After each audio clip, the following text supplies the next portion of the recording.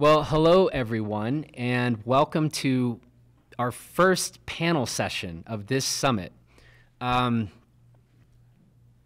panel sessions are going to be really hard to beat the ski day we just had, because that was a real good day.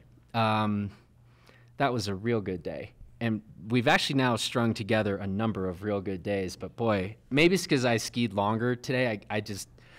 I wasn't looking at my phone, and if you don't look at the phone, then the emails you can't see what you should be doing. So what a fun day skiing with a bunch of different people, and boy, that was a memorable one for me. So thank you, those who skied with me today. And if I took photos of you today, remind me of that, and we'll go through on my phone and see, because I was telling some people I'm a better photographer than Luke, but I work only on my phone, whereas he brings the cameras that are big and clunky, and it takes a long time to set up. So he's pretty good, but I have my niche in the photographic world. Okay, our business tonight is we are going to talk a little bit how we think about reviewing gear and kind of our process. I guess I should disclose, we don't really have, for all the different templates we use at Blister for everything, basically, where we don't have a template is telling our own reviewers like the process that they should use to go out and formulate their impressions of what a product does or doesn't do and how it works and who's it for. And I don't know, maybe that's something we need to think about, but next year. And so given that, maybe that comes out in part once we get into the review process, because then we get real particular and demanding about formulations and the like. But I thought, for those of you who maybe don't spend as much time as some of us do getting on different product and writing very long reviews about it, I thought it might be helpful to hear from some of our folks some of the things that they're thinking about, or some of the tips or tricks that have been useful for them to try to formulate assessments of all of these different pieces of equipment. So that's our work here today. We did this same panel session at Summit A with different reviewers, and I think what we may end up doing is chopping together a bit of a video to just, get more of our people answering this question. So we'll do that and then open it up to you to see what questions you might have for us, or some questions that arose today as you were out, spending time on different gear. So Kristin, would you like Luke to start? I would love it. I figured. Luke, why don't you tell us a little bit about either your approach, or do you have a favorite thing you think about or do in this world? One of the most obvious things for me is what sort of skiing stance a given ski encourages, and that kind of dictates how I'm going to ski it going forward. So that's what I want to figure out first, and that's something that's most impacted, I'd say, by mount point. If you've never been on a more forward-mounted ski, it's probably going to feel pretty different at first, and you're probably not going to be leaning into the front of your boots and the front of the ski quite as much, and vice versa for a ski that's mounted way further back. So that's one of the first things that I focus on, and it's usually one of the first things to stand out. Kind of just figuring out where I'm putting my weight bias and figuring out how the ski wants me to ski it. That's pretty vague, but what sort of stance, typically like either really aggressively forward or really centered and not much pressure on your boots. That's one of the first things I look for. Kristin. I think one of the first things I do is usually just go right onto a groomer and just see how the turn initiation is and everything like that, how intuitive it feels, just so I can be more comfortable going on steeps. A lot of times, I mean, reviewing's really hard. Like, Luke, you guys do such a great job. I struggle with it quite a bit, but I'm always trying to figure out, like, why is my turn different on this ski than that ski? Is it me? Am I not strong enough for this ski? Or is it because something like with the tail is throwing me off? So just constantly like, and I'm constantly trying to improve my skiing too. So it's like this huge balance, like trying to figure out all the little details of it. So it's kind of. So that was interesting. So, but in short, you were saying you like to start on groomers, start getting your baseline there before you.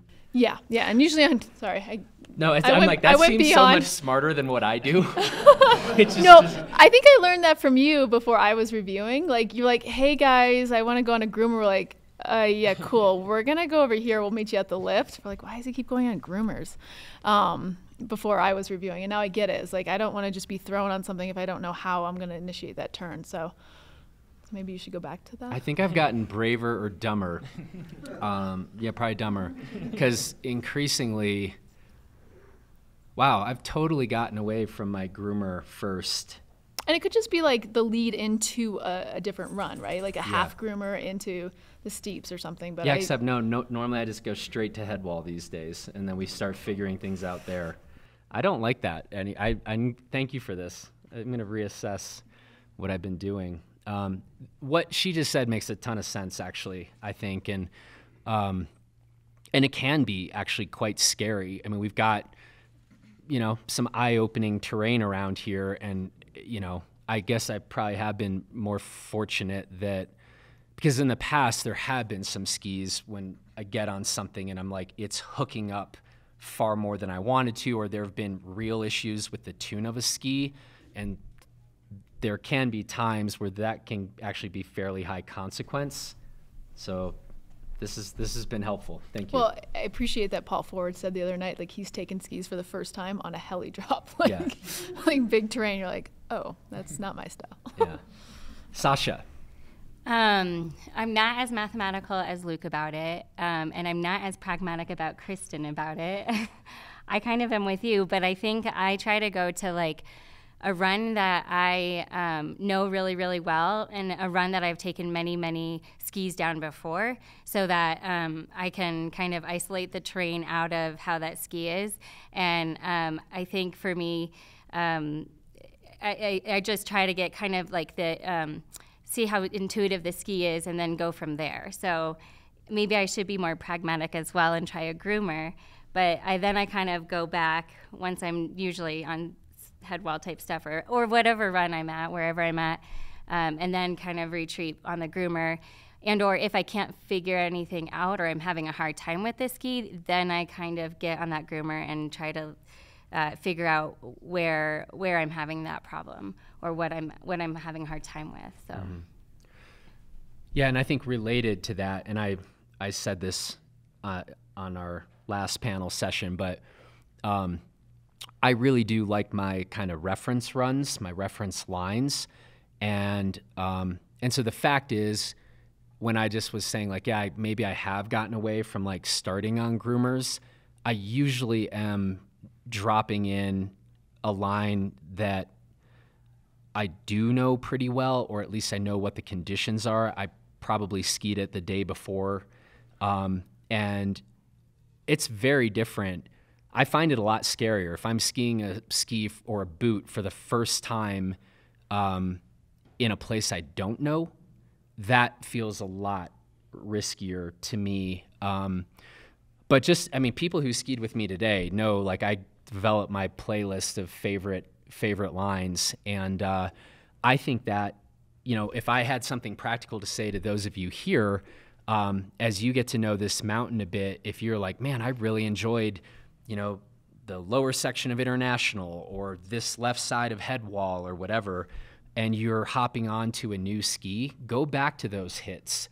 And the terrain, you knew what the conditions were like, and that can provide a pretty quick reference point of, I felt more solid on that thing I was just on, or this feels more stable or more maneuverable. Those kinds of things can be pretty helpful. I feel like that one might be pretty intuitive, the like go ski lines, but I like that one. Luke? I think as a general point, just controlling variables where you can. Because if you think about it, it's kind of like a science experiment trying to figure out what the ski is doing. And skiing has a lot of variables, but if you can be in the same boots, ideally, or just focusing on what the conditions are like, are these super similar to when I skied this previous ski? Are they super different? And just kind of keeping all those things in mind goes a long way. And yeah, having a reference run, that's kind of how I approach it typically, depending on what ski I'm on. Like I usually go up to Big Chute and then Paradise. I wouldn't do that on a dedicated carving ski, but if I know the ski is supposed to be in kind of all mountain category, I just ski something I know and then kind of branch out from there, try and get it into a wide variety of conditions, maybe ski it in terrain that you wouldn't normally ski. And the more situations you can test it in, the more you'll learn. Kristin, any other things you think about when you're out testing a ski? No, I think I jumped the gun on that one with just trying to evaluate how my skiing's different because of the ski or if it's because of me in that terrain. But yeah, I like the reference runs. But yeah, I'm always trying to improve my skiing. So it's hard when you have a turn that you're like, wait, my tail just clipped. Like, what was going on there? Is that something I wasn't paying attention to in the bump, or is that like a stiff tail pushing me back or something like that? So yeah, the controlling the variables is very key. So. Mm-hmm. Or the flip, obviously, of what you two were talking about is if you are taking out a new boot, ideally you're not also on a new ski, right? Yeah. Sascha, what else? You know what? I think I'm pretty guilty of this. I think I caught myself doing this today, but not being so quick to judge it, being like, I like it or I hate it, right? Like, not even letting yourself do that. That's certainly something that I'm working on, and being like, okay, instead of doing that, like, think a little bit harder, use some bigger thoughts or vocab. Like, what are you liking? What are you not liking? But yeah, I think just being patient with it, I think that's really important. I think a lot of us do, like, oh, I hate this, put this, get this away. I need a new ski, right? I need a different length or whatever it is. But really spend time, and like Kristin says, like, okay, the tail is doing it this, and, you know, trying to figure out exactly what you are feeling versus this is something I prefer or I don't prefer. Mm. And a lot of people might, well, I mean, I'm sure like the more intuitive skis really sell better, right? Because you get on them and you can ski them like one run, you're like, oh, this seems great, I'm going to buy this. But the ones that are harder, the ones you have to figure out why this is doing it, as you're trying to figure that out, you can adjust your skiing a little bit and might make you a better skier at certain things because of it. So, and also like Sascha said, not just dismissing it right off the bat, like, oh, this didn't do what I wanted, I'm done with it. So like work into it, figure out what you can do to change your position, like body position or anything like that, to make that ski work for you, or try a different length. Or try the one, you know, without metal in it or something like that, instead of dismissing a whole line of skis or a whole brand of skis. We're going to open this up to questions pretty quickly here, I think. But one of the things I wanted to address at least is, you know, I say this to every one of our reviewers, and certainly as we're kind of onboarding reviewers, we have a phrase, I say, no narcissistic reviewers. And I also will tell people, like, I actually don't care what you think about a ski. The only thing I care about is your ability to articulate to, say, 50,000 people or 100,000 people reading one of our reviews. Are you able to provide enough information to let people from all around the world who we don't know, of all different ability levels, can you provide enough and the right information to let every one of those people get to the bottom of that review and think, that sounds like a product that would be really good for me, or like, yeah, that's definitely not a product for me, right? That's how we do things. So that whole question of who's it for, and are you good enough at articulating the nuances of these products to provide that information? That's what I actually care about, right? And I realize that's pretty different from, you know, those of you who are here. Like, that's cool. I'm not trying to tell the world what they should think of this ski. I'm trying to figure out, like, what works well for me. And I think that's an interesting question. I think it is kind of opposite. The mission is opposite. And yet, and here's maybe a question I'll pose to everybody, there might be something to the idea of if you're skiing big shoot, you skied it today or you ski it tomorrow on a new ski and you don't click with it, or maybe you absolutely love it, maybe there is value in still thinking about, I wonder who would really jive with this product, and that maybe that process you can then kind of extrapolate back from that to help you think about, what do I actually value or don't care about, right? Whether it's in a ski or a ski boot or jacket or whatever. Have you guys thought about that much, or do you have a take on that? Well, I mean, that's one of our questions in the gear review form is who's the ski for, right? So. Yeah, I think like just trying to step outside of your own own personal perspective, it helps. Like, I think it helps when you're getting on new skis, just trying to figure out who would, even if I don't, or I really like this ski. Why is that? I think stepping out of, you can get into a rhythm of like, I know exactly what I want to ski. I know about what those sort of skis are.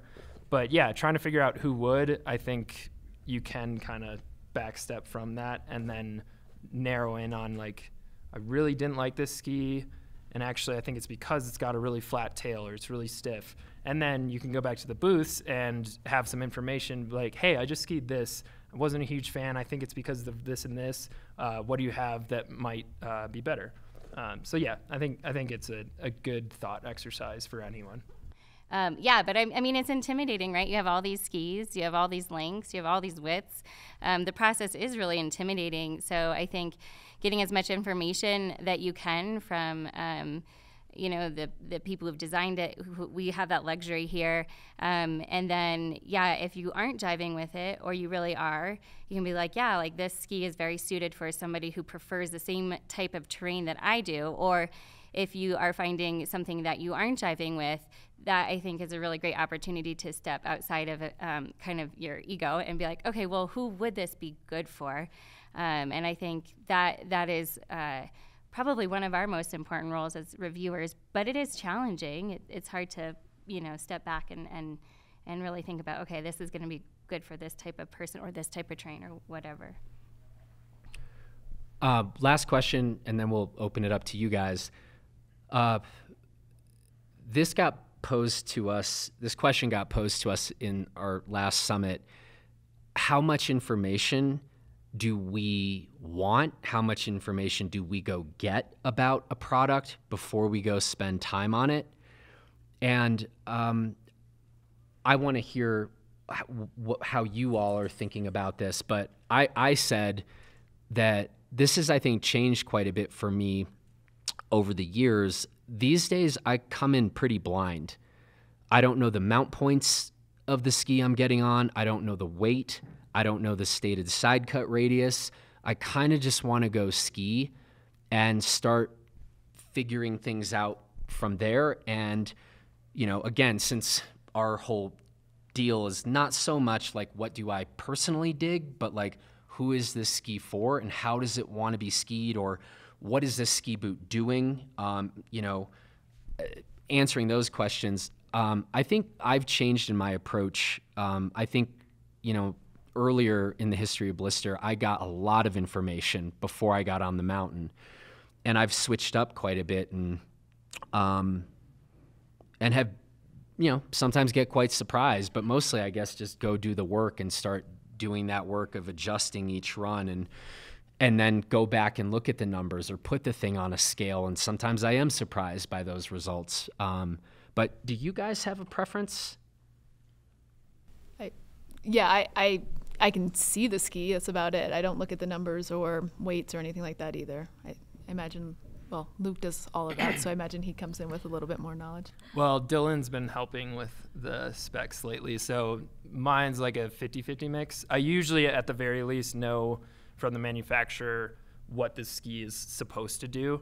And then like half the skis I've at least weighed and probably hand flexed. And then I've been going blind into a decent amount now that Dylan's doing the specs. I do like to play the guessing game of how much does the ski weigh and like what's the mount point if I don't know all those things, which is a very boring game to play, but I'm getting pretty good at it. But yeah, I also mount most of our skis, so I at least know the mount point on most of them. But yeah, I mean, it's an interesting experience. I think it's particularly fun to get on something I don't know anything about. Sometimes that goes well, sometimes it goes poorly, but yeah, I do it both ways these days and don't notice like a huge difference in how I approach the review. I think I go in pretty blind, wouldn't you guys say? In most things, yes. And Enthusiastically, Sasha too, just though. sends it in life. I do pay attention to width for sure. But one of the coolest things that, especially like this week, that we've been able to do, or I have, is get on skis that Luke, Jonathan, Dylan have gotten on, and we just haven't had access to those skis this week, and then go blind, ski them, and then be like, oh, that was interesting, I felt this in there, and then grab the buyer's guide and be like, how off am I? And then there's like, oh, you know, and have the exact same shared experience with, you know, exactly the rest of the team. So I think that's pretty cool for sure. So. Do you all have questions either about how we do things at Blister or questions that came up today, or just general questions about getting on a bunch of new equipment? So the question was, what are some of our individual preferences when it comes to skis and boots? Lucas. Well, one thing that's kind of evolved during my time at Blister is I've been able to try a lot of different skis. So my preferences have definitely diversified over the years. And it depends a whole lot on what sort of category I'm looking at. Like for a general all mountain ski, I value something that lets me ski pretty centered. So I tend to like things that are mounted not like -10. There aren't a ton of skis I like that are mounted that far back. I appreciate a fairly soft tail because I get backseat a lot. I like something that's very easy to release and pivot in the tight terrain that Crested Butte's famous for. But at the same time, I also appreciate something that's got pretty good suspension and it is pretty stable to the point where I don't mind bringing it out like 2 weeks ago when it hadn't snowed in a month and a half. So it's kind of a mix of many different categories. I guess that'd probably be the most succinct way to describe some very complex preferences. As far as boots, all I need it to do is fit my foot, which is impossible. About I think 2 boots I've ever tried on did that. Huh. And I'm in one of them now, or was today. Sasha? It depends, right? It depends on what you're skiing, where you're skiing. I think for me, I'm not very big as well established here. But I like to have a damp and stable ski, so I kind of have, I like to have a fairly lightweight ski, but it's still, I like to still have quite a bit of stability. For all mountain Colorado skiing, I tend to prefer widths in the 104, but again, I could, spend a month or two on a ski, in the low 90s. So I really just think it depends. As for boots, any boot I can get my hand on that's a 22 or 22.5, which is quite a feat. Yeah. So, but I do have a small, narrow foot, so that plays into it a little bit. But there's some pretty good boot fitters that have some shims that can do some good work. So, yeah. What do you recommend for that size? She asked, "What boot would you recommend for that size?" No, you did great. So I think there's a lot. I think what's going to happen is before the pandemic, there was a lot of discussion. So I heard about offering boots, the whole line down to a 22. But I think with materials and the pandemic delays, I'm not quite sure where we are in that process. I was in an Atomic Hawk for a good 4 years, 3 years, 4 years, and that was like a glass slipper. I put that boot on, and I didn't have to do very much with it. So, yeah. And our next panel session, on ski boots, we'll talk a bit more about precisely this issue. Good news for people with small feet. The world is changing in the right direction. So, yeah. Oh, and I don't like boots that are low cuff. So hopefully we'll be able to get some news whether or not they tended, women-specific boots for the past maybe 5-10 years tended to shorten the cuff quite a bit, and that gave me awful boot bang. And so that was then a little bit tricky to find a short boot, like a 22.5 with a higher cuff. That was almost like an impossible equation. So, Kristin. So I think I overuse this word all the time, but I really like skis that are intuitive. I want it to disappear underneath me right away. How do I describe that? These are also like the hardest ones to write about, because you're like, but wait, what does it do? It just did it. I don't know what it just did, but it did it right. Like, so very intuitive, like maneuverable but stable. Generally not super heavy stiff. I don't like have a lot of power when I ski. I try to finesse the turns more than anything else. I tend to prefer, like I used to be like all 110 size kind of waisted, but lately I've really been liking 94 to 96 range. But a lot of it, like I'm not as strong this year as I was last year, just because I got a little lazy in the preseason. And this whole event takes a lot of hours. You've had a little going on. So if you see me ski, give me a little, slack on that one. So, but yeah, so generally just intuitive, and it does play a factor in how strong my legs feel and how my confidence is. For boots, I have a foot that pretty much fits every boot, but one brand where the ankles don't like my ankles don't like them, but generally like a 120 flex, like 98 millimeter wide kind of thing. So yeah, pretty easy on boots, but. Some of you have heard this. I tend to be a defender of weight. I like weight in a ski and in a ski boot. I think given that y'all skied where I ski, you're sometimes banging out turns and trying to find lines where they don't really exist, or, I need to straight line this 20 feet and bang one turn, or things are going to go real badly right now. And I think I tend to prefer slightly heavier or more than slightly heavy products where I'm willing and happy to provide more physical input myself. And if you can get to not skiing super fast, but get some speed going, I'm happy to then provide that input. But I feel more confident in general, especially thinking about inbounds gear, on heavier products that do offer this word we use a lot at Blister, that offer good suspension, where there's good damping, where when you're hammering into, maybe skiing some amazing soft moguls, and then you hit that one very firm one, where there's just sort of more impact absorption, and sort of smoothing out of rough terrain. So, I still tend to skew a bit toward heavier ski boots and heavier skis, though I have also acknowledged, and we talked about this last panel session on ski design, which you all will see the video that comes out from that I think lighter weight gear and just lightweight gear is becoming more capable than it's ever been.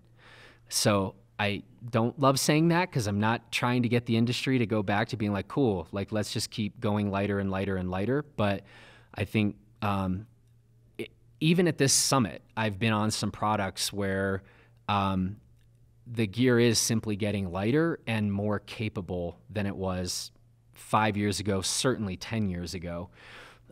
So yeah, but anyway, weight's pretty cool. Don't be afraid of heavier stuff sometimes. Sure. What do you think the average consumer can get out of the demo process? So the question was, what do we think the average consumer can get out of the demo process? I think the way we're doing demos is with our Summit Gear Review form, you really get an understanding of what type of skier you are, so you have an understanding of what you want to talk to a brand about. and see if they have a recommendation, or you're just more knowledgeable and saying, you know, I skied this, or I've never liked that brand, but I skied this right now and it seems fine. You know, so having the dialogue there to really, work it out on your own instead of relying on somebody else, really. But and being able to just test it, and like maybe you always skied a 176 and it always felt maybe like a little overwhelming, but now you can try just that shorter size or that longer size. You know, like you have options here, and it's not like you have to go through a whole process at a shop to. Not that there's anything wrong with going through the process at a shop, but it's just easier. Just go grab it, switch it out, and try that other one in that length and see what you think. Yeah, I think mostly it's just like for future ski purchases, you're just narrowing down your good options, and just like if you've been on the same ski for 5 years, and all of a sudden you ski like a dozen skis over the next few days. Next time you purchase a ski, you're like, I don't even have to look at this category or this group of skis. And I think it'll just make it a lot easier going forward, just kind of figuring out what you like. Yeah, I'd agree. Like a point of reference, I think that's really important. Being able to compare apples to apples, if you talk about width or length, like Kristin mentioned. But it's rarely an opportunity, I don't think, nowadays to go out and demo 5 skis in a similar width category and then compare like what one ski did versus the other and how it felt against the other. So I think getting that point of reference and getting to compare them all, I think that's a huge advantage. I also want to add one more thing. It's also a place where you can get out of your comfort zone. If you think you like a certain ski, now's a chance to try a different one. Like my husband used to think like, oh, any ski's fine. And he jumped on a different ski, thanks to him. And his skiing just like, I mean, he was a good skier to begin with, and he was like just blown away at how that ski changed his skiing style. So like if you think you like that, you know, one specific category, try something else. See what it does. You might really enjoy that. And maybe you'll think, well, okay, I tried it, I'm good, but it can be eye-opening. 2 things I want to say. We had an attendee at our last summit who came up to me and he just said, I had no idea how different skis could be. And it's like, yep, we aren't making this stuff up in all these reviews. Like when we're going on and on, there are reasons. And I thought that was really cool. This is somebody pretty new to skiing, and he was just kind of blown away by just how different all of these pieces of, you know, mostly wood and P-Tex and the rest could be. I think the other thing, and this one's important to me.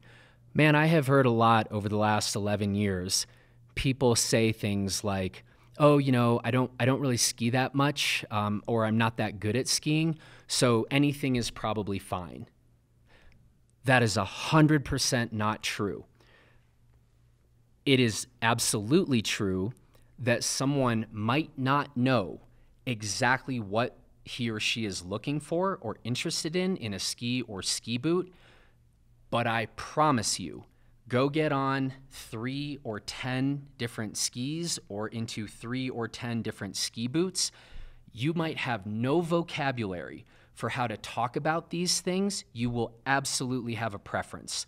You will feel more comfortable or less comfortable or more confident or less confident on one product than the others. So I think still we've got work to do in just getting people past the idea that the different gear or these nuances we talk about, that's only relevant to the people skiing a bunch of days a year or the very best skiers.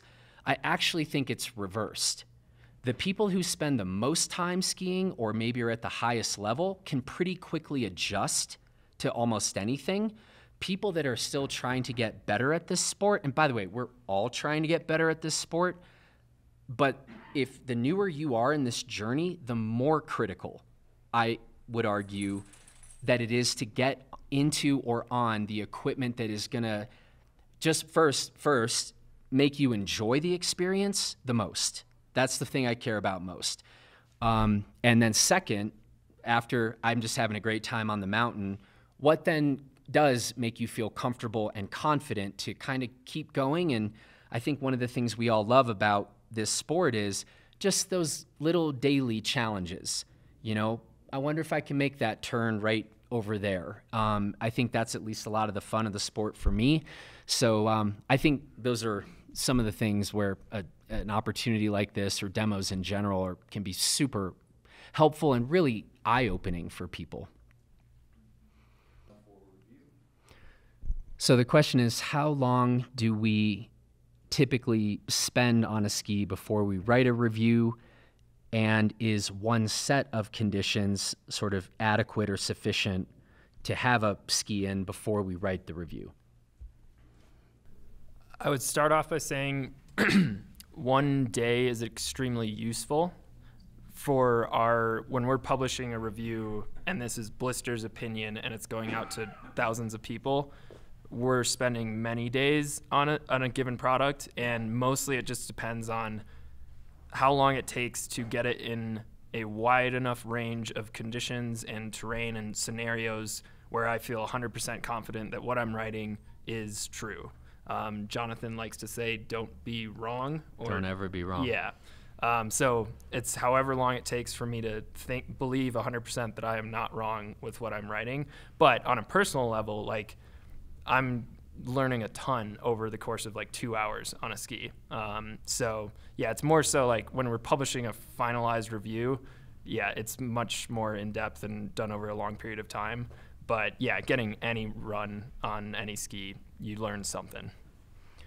And I would say, maybe just to go more concrete, I'd say most of the reviews we're putting out, most of the reviews will have at least 2 reviewers chiming in on a product, and that's one of the things we love to do. And there are some products where we'll get 5 or 6 different people in on that ski before it goes out. And then on reviews like that, I mean, it's 5 or 6 different people, sometimes with a total collective of 30, 40, 50 days, which is wildly different from my understanding still on how the vast majority of the ski review world kind of operates.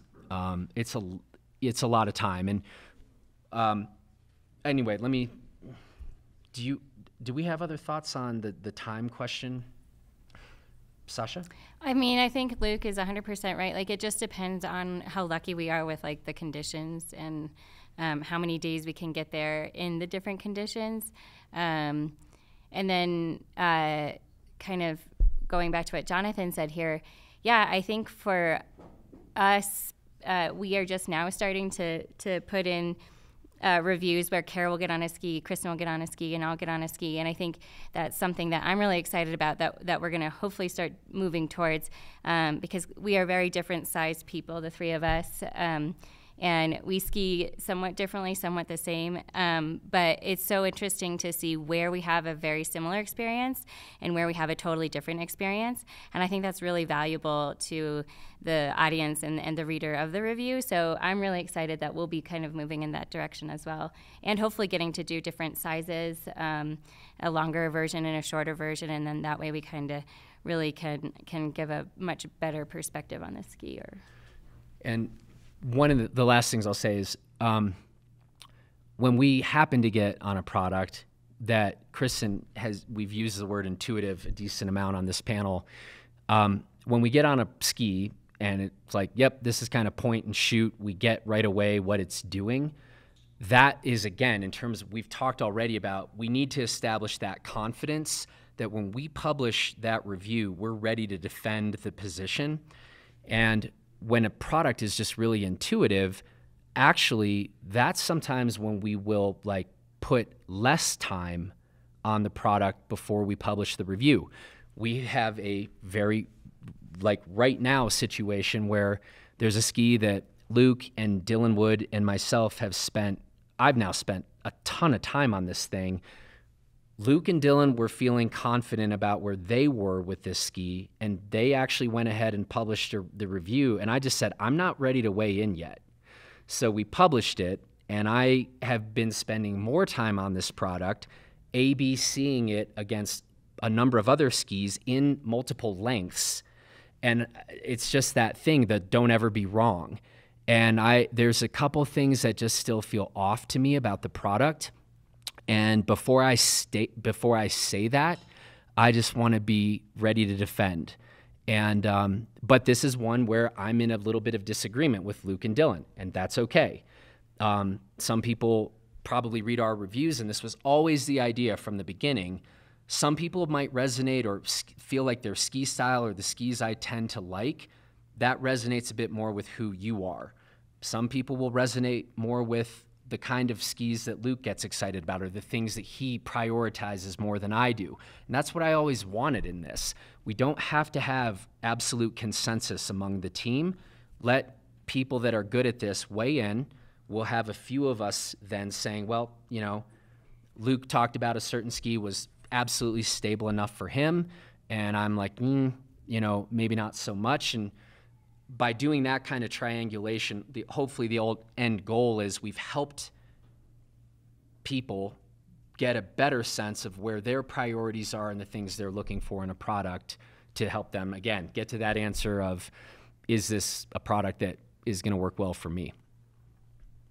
The question was, how much does a binding affect the performance of a ski? And there was a second part of the question that just made this an easier answer. If, for example, we put a pin binding on a ski rather than the alpine demo bindings that many of us have been skiing today, will we notice a performance difference? Can I just layer a demo binding on top of a regular alpine binding difference in that question as well? You totally just messed up repeat the question process. We'll get to that. Yeah. Let me take this to try to move quickly. Pin binding versus alpine binding, you're going to notice a substantial difference, full stop. I'll defend that position to the death. Those are such radically different products. There is no pin binding on the market that skis like an alpine binding.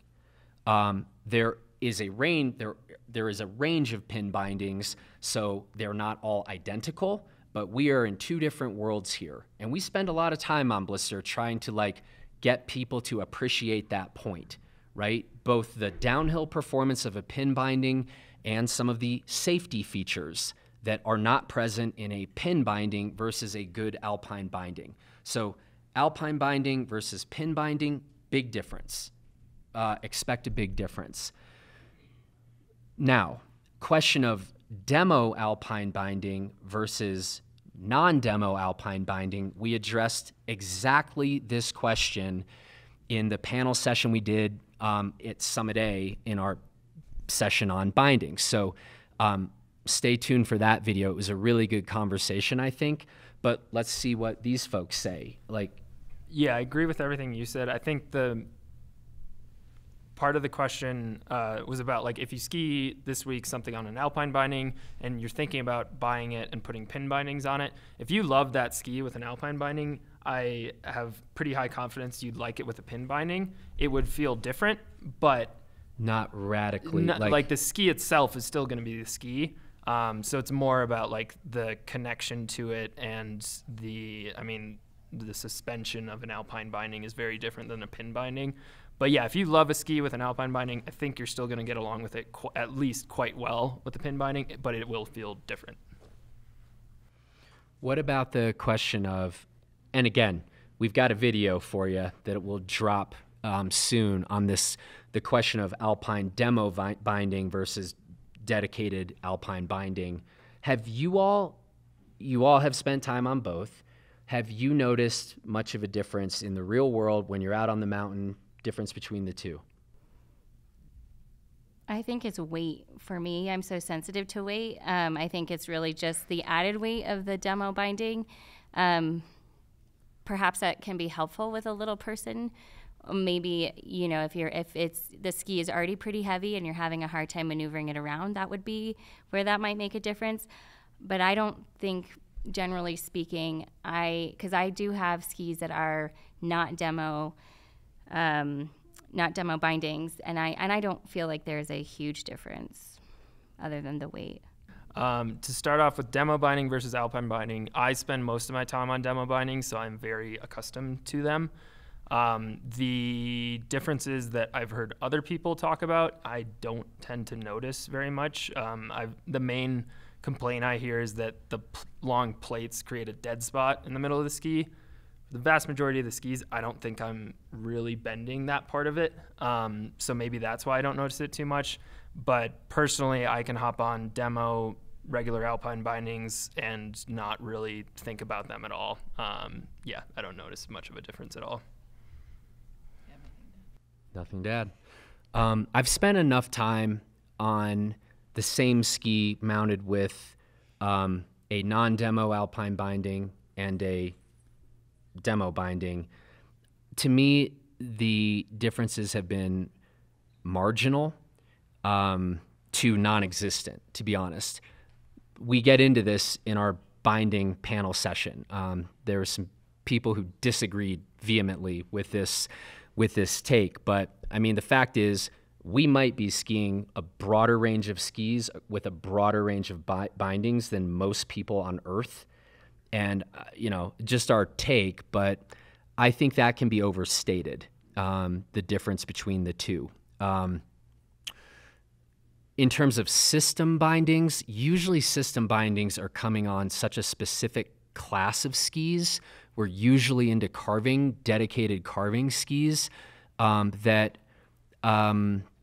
we maybe have not, and often those skis sometimes aren't even available flat, right, where you're adding whatever binding you want. So that feels like a bit of a different beast that I'm not sure we're in the best position to really say something too helpful on. Anything else? Yeah. So the question was, when we get a ski that's marketed as unisex, how much agreement or disagreement do we tend to get about that ski between our male and female reviewers?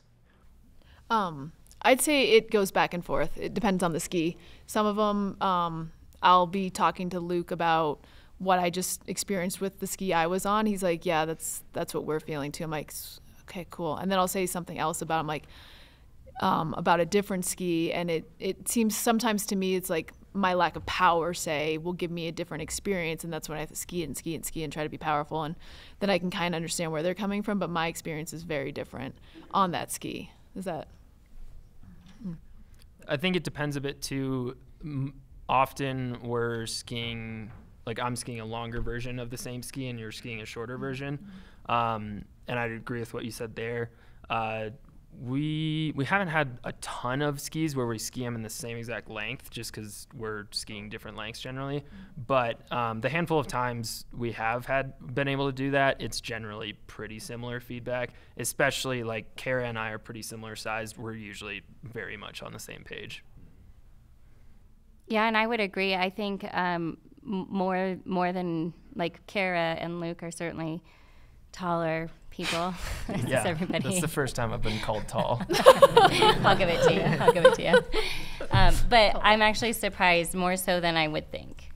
And I say that after spending a bit of time on a unisex ski over the past 2 days and then kind of verifying what my experience was and it having be very similar to Luke's experience. So. Other question? Yeah. So the question is, what are our personal thoughts on ski lengths? And then how does that factor into how we advise other people when they're trying to find the right length for them? For me personally, it depends on so many things. We have a very long article on our website about how to think about ski length, and it lists all the factors, or pretty much all of them. So it depends a ton on what type of ski it is. If it's a skinny carver that has no rocker, full effective edge, is really heavy, I'm going to ski that much shorter than any of my all mountain or powder skis. And the opposite for fat skis that are super rockered, short effective edge. Maybe it's lighter. I'm going to go significantly longer. So I think for the skis I personally enjoy, range anywhere from like 177 to 190 plus. So it just depends on what the ski is. And then as far as advising people on length, the very first question I ask is, what are you on right now and what length is it? And has it ever felt particularly long or short? And then just going from there, because like without a reference point, it's very challenging. But if I know that this person skied a 180 centimeters Salomon QST 106, and it either felt too long or too short, I can go from there and feel pretty confident about what lengths to recommend for given skis. Yeah, I would just add about their skiing style too, because it's not just one length for every skier by the height, weight, and what they've skied before. Because there's skis that I like in 2 lengths for two different reasons. Like, am I going to be out there hopping around doing, bumps and stuff like that, or do I want to really try to charge it down the mountain more? So yeah, it can be tricky, but that's like with the Blister membership, that's how we go through the process and ask them as much as we can about their skiing preferences and size and athletic ability and all sorts of stuff. So yeah, I think it depends on what your experience, like what kind of experience you're looking for. I think my strongest opinion on it is you can't hang your hat on the size charts. 100%. Yeah, we have fought so hard for years to get people to ignore the vast majority of size charts out there. And, one of the things that I want to underscore too is what Luke said: do not marry a ski length number. You do not have one number. Not when you start skiing a range of skis. Luke mentioned sort of 177 to 190s, and I mean, one of my favorite skis in the world is 194 centimeters long. There are certain frontside carvers that I'm skiing in a 173, possibly a bit shorter than that. So that is probably a basic thing that we need to say more about. And in that article, which I'm pretty proud of, that How to Think About Ski Length, I think we at least have done a pretty good job at sort of appropriately complicating that question. But too many people are like hung up on a specific length. I think that's changing a bit. We heard that a lot more, I think, in the early days of Blister than we do these days. But it was explaining when rockered skis were, that was less of a thing 10 years ago than it is now, and just helping people understand that you can get on these longer skis and they still turn really easily. And by getting on that longer ski that still turns really easily, you gain stability in addition to maneuverability. I feel like, at least in the people we talk to, and frankly that's from all around the world, I feel like we're spending less time trying to make that clear. But don't get married to a number. And truly, I'd say my range is pretty much in the, call it 170 to 196, and that's moving front side typically to kind of big mountain stuff. All right, we'll wrap this up. Maybe this is our last question here. So the question is, are ski manufacturers typically trying to achieve a similar feel from the shortest lengths of a ski model to the longest lengths of a particular model? Is there a kind of general approach to that? Well, I think on the ski design panel from this past one, we keep mentioning all these ones that you guys didn't get to see, but you will. They talked a lot about that. And I'm not going to speak for them, but the goal is for, if you ski a 163 ski Model A and a 190, for the people that are going to be skiing those lengths, they want them to feel similar. Except, so I would not actually, Luke's going to agree with me when I say this, but some do that. Some are looking for a kind of uniform feel across the length spectrum, but it has certainly been a thing in the past. I feel like maybe we're seeing this less today, where the longest length of a ski, sometimes it would be called like the athlete build, the longest length would actually be beefed up intentionally. And so say a 184 centimeter length of a ski would feel one way. And if you went to a 190 or a 191, it was going to feel like noticeably more ski.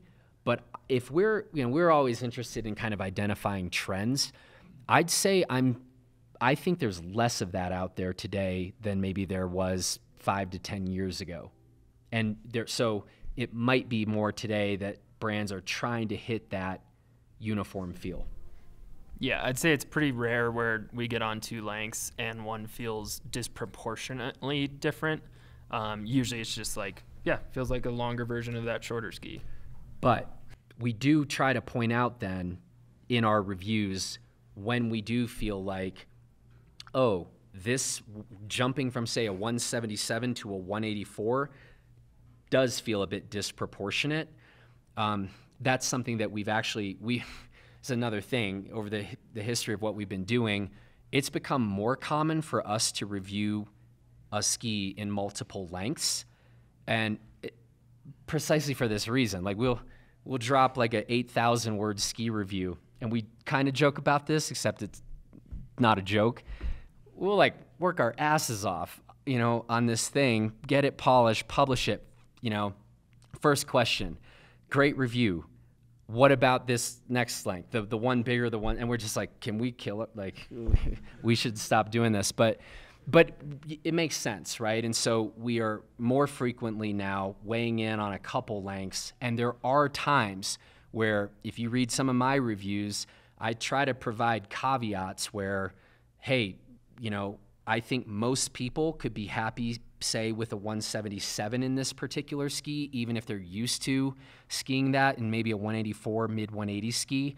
But that mid 180 gets to be a lot of ski for people in this category. So we do our best to try to weigh in on those things, but so few caveats to complicate that answer.